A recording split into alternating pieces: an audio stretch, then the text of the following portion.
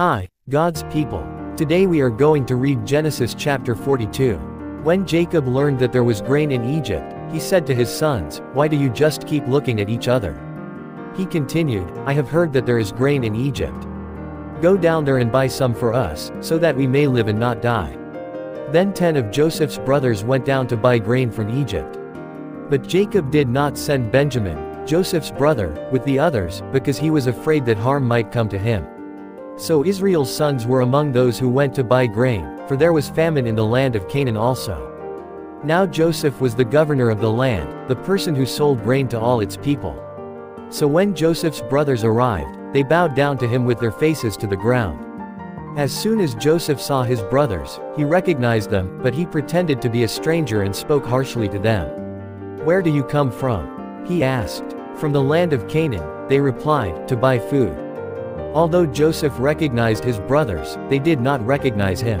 Then he remembered his dreams about them and said to them, "You are spies. You have come to see where our land is unprotected." "No, my lord," they answered. "Your servants have come to buy food.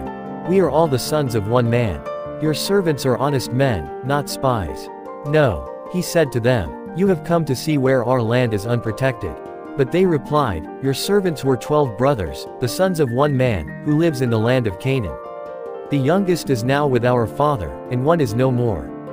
Joseph said to them, "It is just as I told you, you are spies. And this is how you will be tested. As surely as Pharaoh lives, you will not leave this place unless your youngest brother comes here.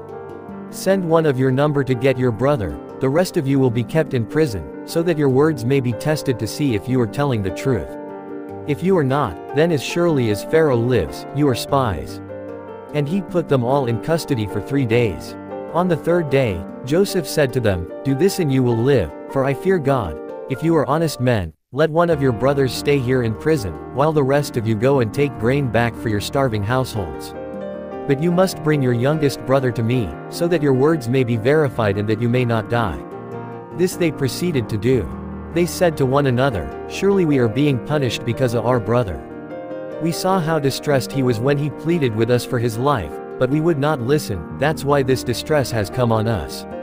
Reuben replied, "Didn't I tell you not to sin against the boy?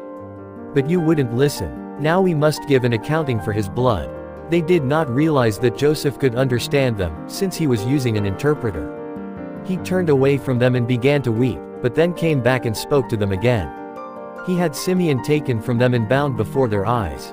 Joseph gave orders to fill their bags with grain, to put each man's silver back in his sack, and to give them provisions for their journey. After this was done for them, they loaded their grain on their donkeys and left. At the place where they stopped for the night, one of them opened his sack to get feed for his donkey, and he saw his silver in the mouth of his sack. "My silver has been returned," he said to his brothers. "Here it is in my sack." Their hearts sank and they turned to each other trembling and said, "What is this that God has done to us?" When they came to their father Jacob in the land of Canaan, they told him all that had happened to them. They said, "The man who is lord over the land spoke harshly to us and treated us as though we were spying on the land. But we said to him, 'We are honest men. We are not spies. We were 12 brothers, sons of one father.